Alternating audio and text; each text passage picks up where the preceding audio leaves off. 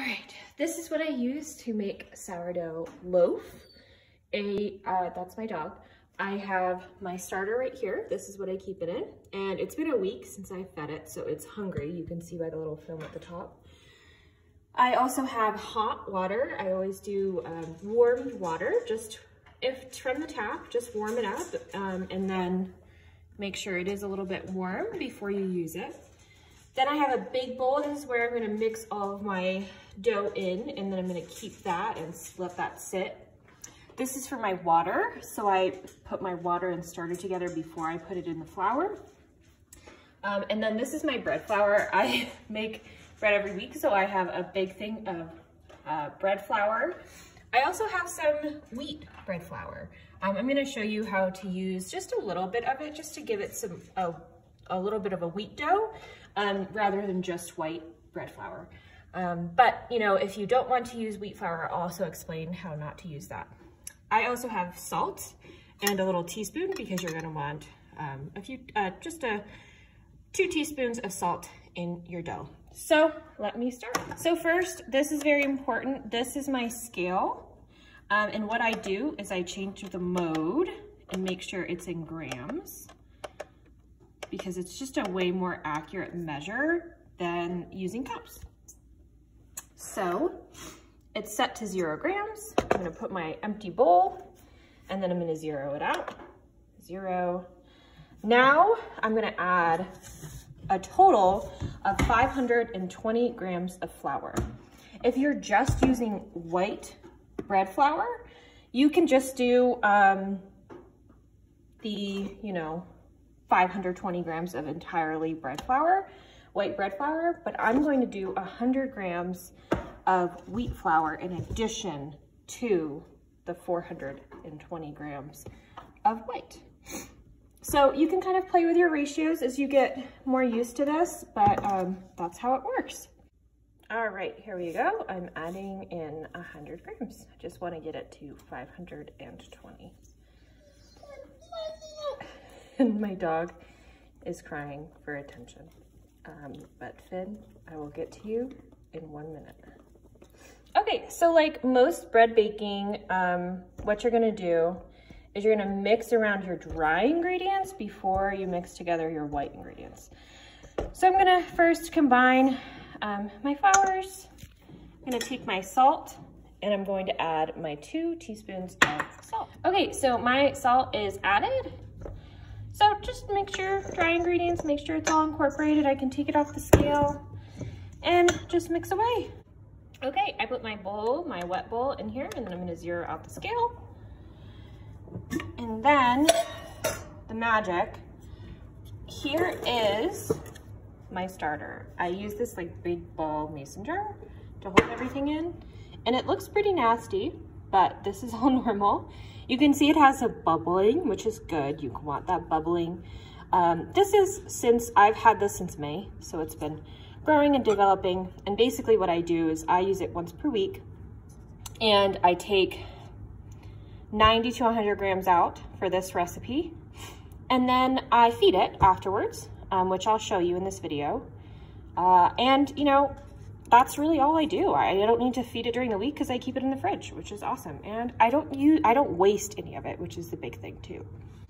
Okay, first things first, make sure this is all zeroed out. Then I'm going to add 385 minimum grams of water. Because I'm using wheat flour in here, I'm gonna do a little bit more than 400. Okay, and I have a lot of them. So around 405, perfect. Okay, now I'm gonna go in there to this wonderful starter that's all bubbly and weird and kind of a science experiment, but this is normal and this is good. You want this bubbliness and awesomeness in your starter when you're making it.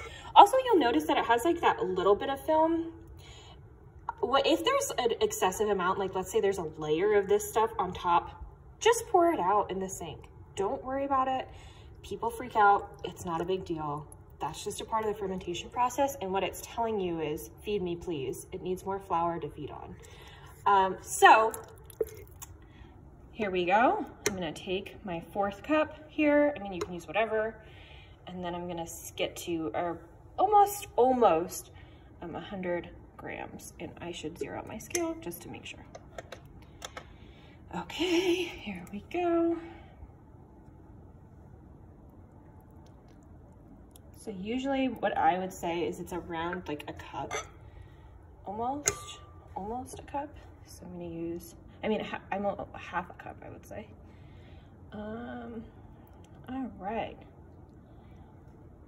So this is 97 right now. Just like a little bit more for good measure.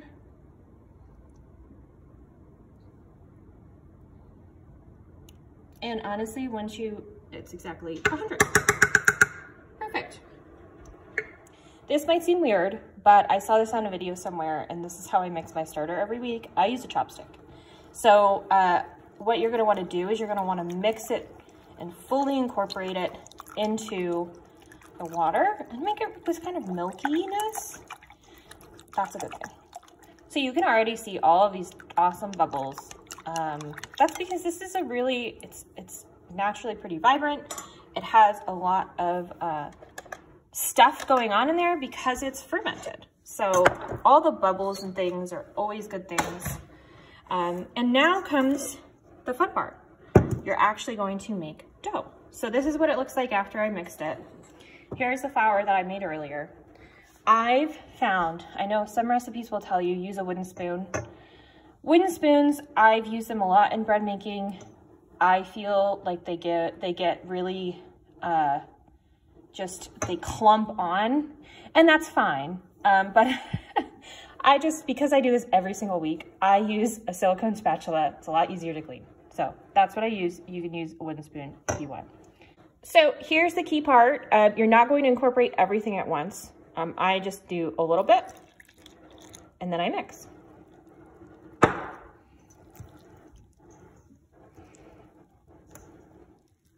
And then I add more.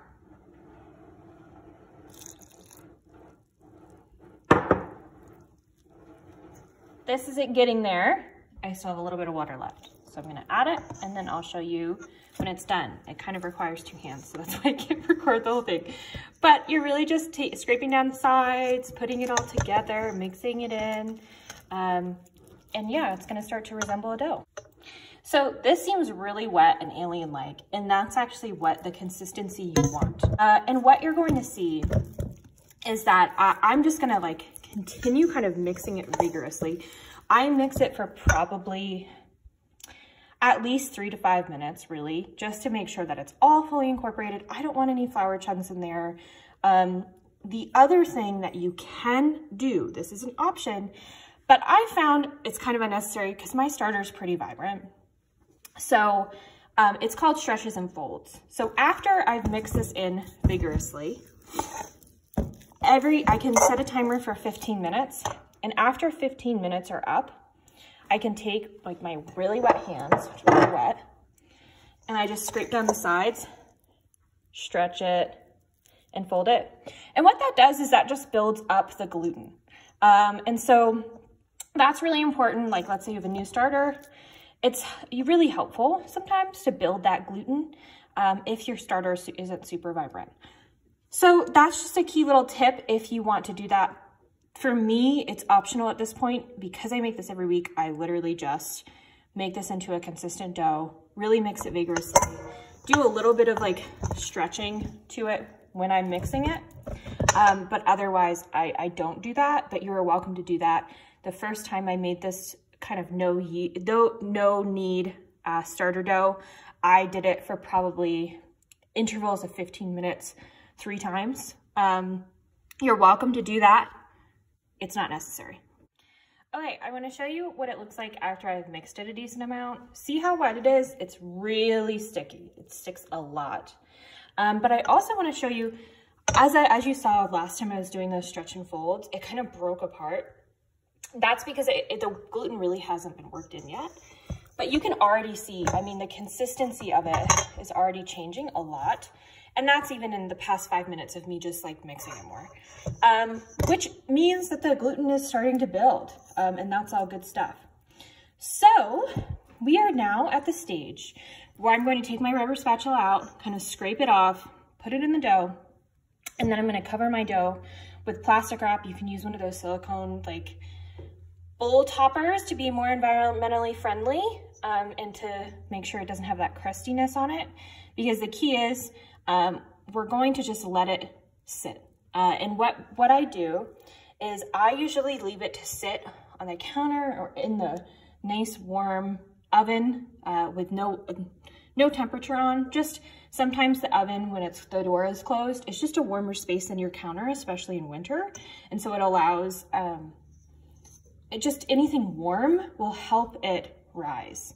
And the key with this is you're going to see the more you let it rise, the more it's going to build up in this bowl. Right now it's really low to the bowl. I would say it's not even covering 1/4 of it.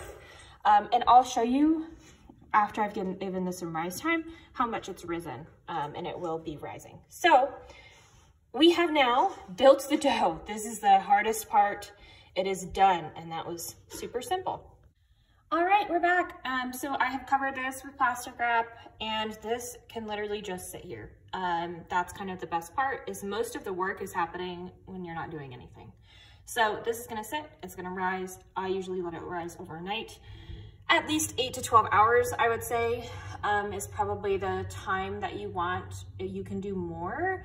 And I'll show you when this is done, what it means when it's done. It's called the finger test or the poke test. And that will tell you when it's ready to be made into a dough. So the next step that we're going to do is feeding our starter. This is my starter. I have new batch of warm water just because I used it to show stretches and folds, but normally I just use the same water that I used before. Nice with mason jars is they have these little cups that you can see on the side. So I do 1/2 cup, so I do 1/2 cup to 1/2 cup of flour. So both 1/2 cup. You can play with it as you go. I've just found that's helpful. Here we go. I'm gonna take 1/2 cup of water, and I'm just gonna use my mason jar measurements. It's not exact, but you just figure out how to play around with it. Okay.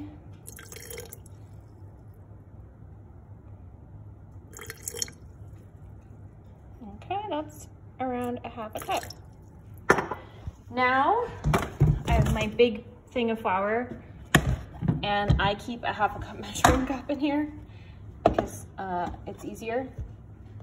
So, there we go. 1/2 cup. That is what it looks like. Now I use my chopstick and I make sure that it's fully incorporated together. And then you're gonna start to see that it develops that consistency again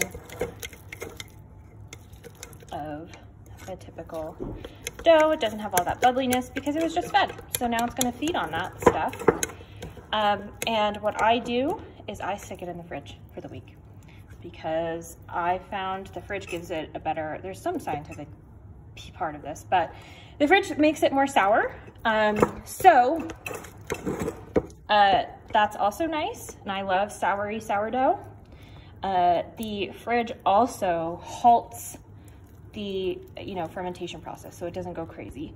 When I first started the starter, I started it from scratch and I had a container and a few times it doubled over and got everywhere on my counters because it rose too much. So that can be a thing that happens.